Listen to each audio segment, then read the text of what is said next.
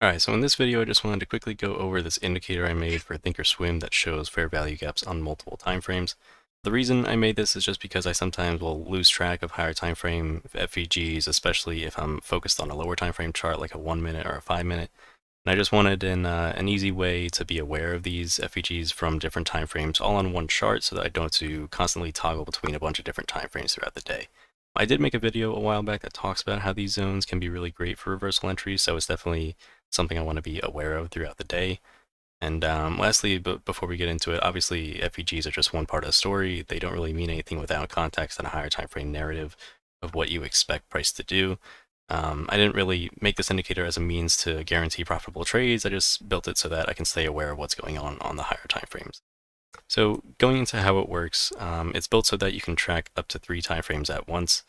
One of my favorite sets of time frames that I currently have on right now is a 15, a 10, and a 5 minute. So that means if we go to the chart here, all these kind of clouds or is what's being used are showing fair value gaps from those time frames. And if you look at the color scheme, which you can obviously customize and set so it's easier to recognize, the 15 minute is, let's move this over so you can see a little better, but 15 minute is green right here, aggregation 1, right?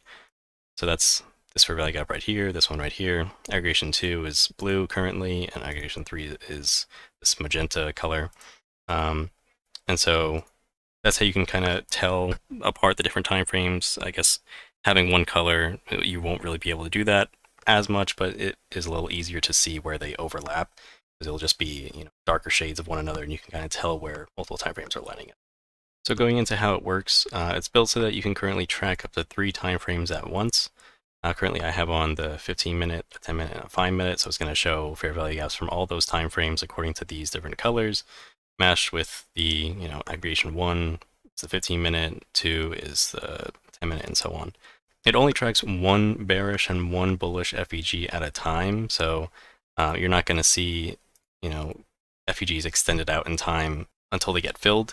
It's, once a new one is created, then they get overwritten, and they just kind of get cut short, which, in my opinion, just helps avoid clutter. I mean, if you had them stored for, eternity up until they all get filled, then this chart would be extremely cluttered, and I really just think it'd be more of, do more harm than good at that point. And so those are all the aggregations. Real trading hours only, that's what this stands for.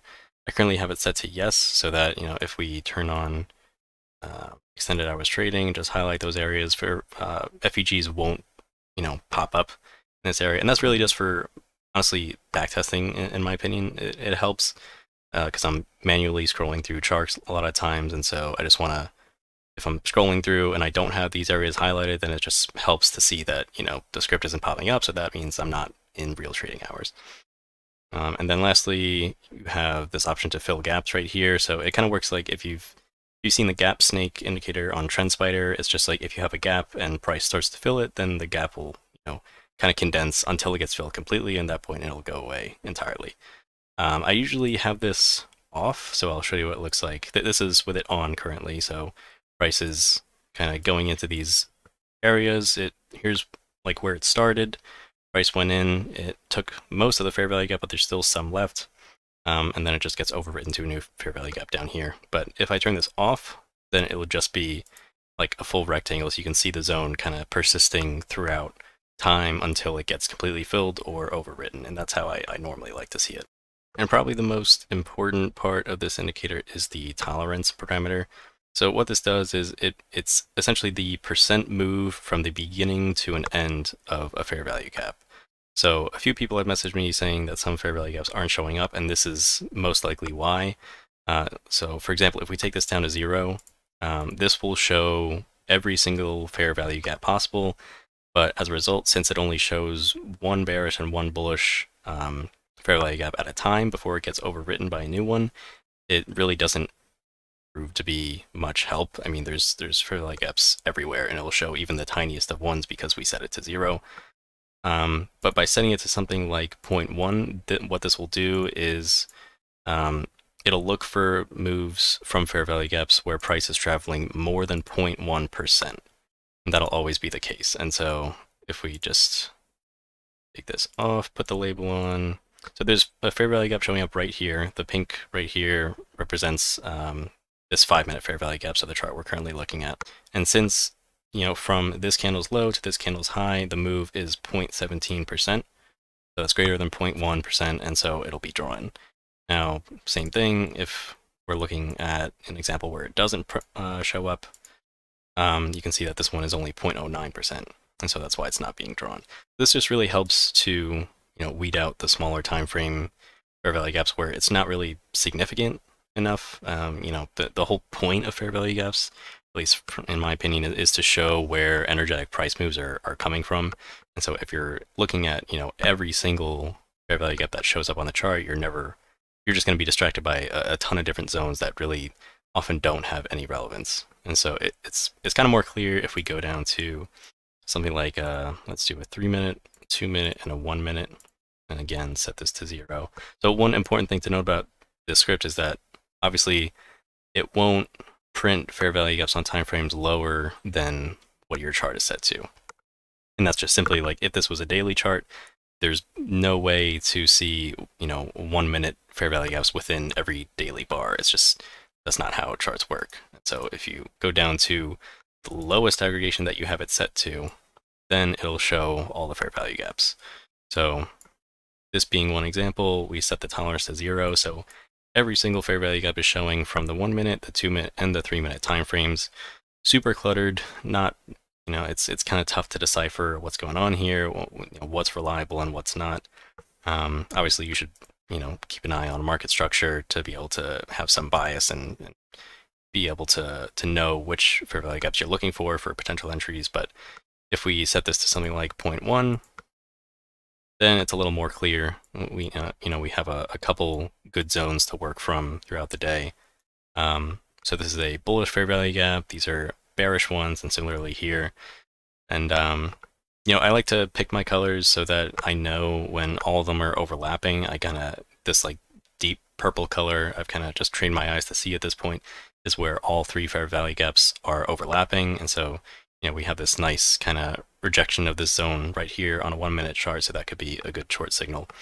But for something like a 1-minute chart, I often try to tone this down a little bit. Something like a 0.05% move is something I use a lot. And that helps give some kind of just smaller zones a little more often than if you were using 0.1. It kind of scales with what time frame you prefer. Like if you want to go to a 15-minute chart, again, all the aggregations are below the current time frame, so they're not going to show up. So let's make sure that the smallest one is set to 15. Next one maybe an hour. Next one maybe 4 hours. And we'll turn off real trading hours. And so this will show all fair value gaps on the 15-minute, 1 hour, and 4 hour charts when the threshold is above 0.05. But since we're on higher time frames, this is really a kind of a small value, relatively speaking. So maybe we can put that to 0.1, see what that looks like. And, it just offers some room to kind of play around and see, what works for your chart.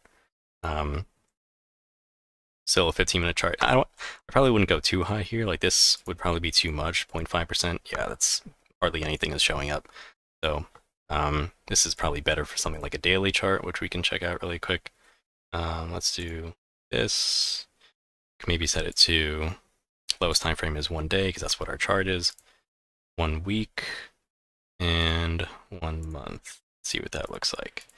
And so yeah, I guess that just kind of shows that it works on all time frames and everything. But yeah, I hope that was a sufficient demonstration. The link for the indicator is in the description. If you want to use it, if you run into trouble, feel free to leave a comment or just shoot me a message on Twitter. I'll try to help you out. Most often it's going to come down to the tolerance parameter. Just try to play with that and see if that works out. But anyways, thanks again, and I'll see you in the next one.